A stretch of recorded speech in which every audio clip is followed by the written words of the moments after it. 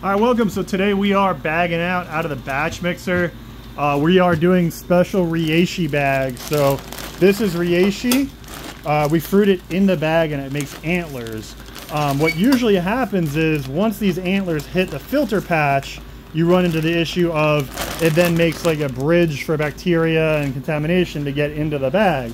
So we've actually developed a special bag that the filter patch is way up at the top and it's extra long, so that way we should have a lot more room for fruit bodies to form.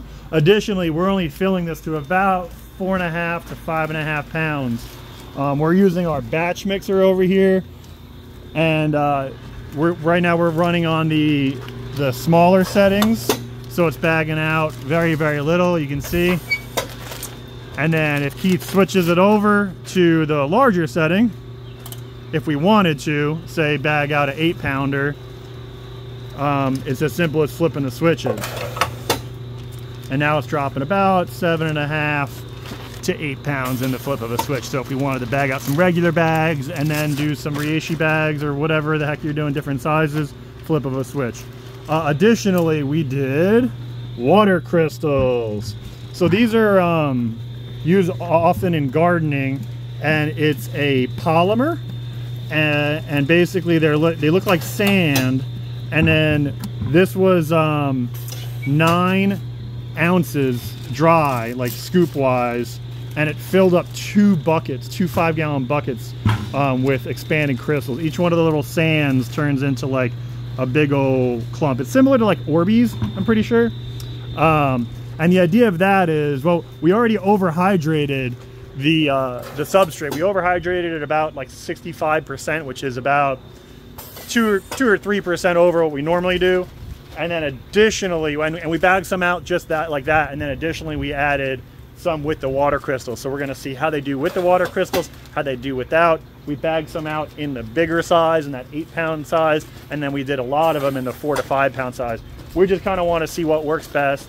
I'm pretty sure the 4 to 5 pounds with water crystals are going to win. What typically happens is after, 3 or 4 months, when they're getting fully ripe, the block will run out of moisture. So by adding those water crystals, it should really help with finishing up the grow, with the fruit formation without the substrate running dry. So we have the bags available on myersmushrooms.com. They are FIB, look up XLSTL FIBs. And then also we have these batch mixers. We're about to do a run of these, so if you want one, hit me up sooner than later so I can get you on that run. This is a 3/4 yard. Capacity is about 700 pounds, maybe 800 pounds of wet, depending on what you're doing. And we have them in the 6x6 as well as a 6x8 for your XLSA bags. But as you can see, you can still bag an XLSA on a 6x6.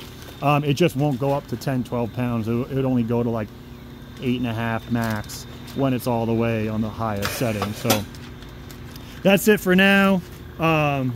If anybody has any questions, let me know. We do have the Reishi also, that particular spawn available on our website, which really grows great antlers. So that's it for today. Y'all take it easy. You just reminded me I need to make... I'm still shooting.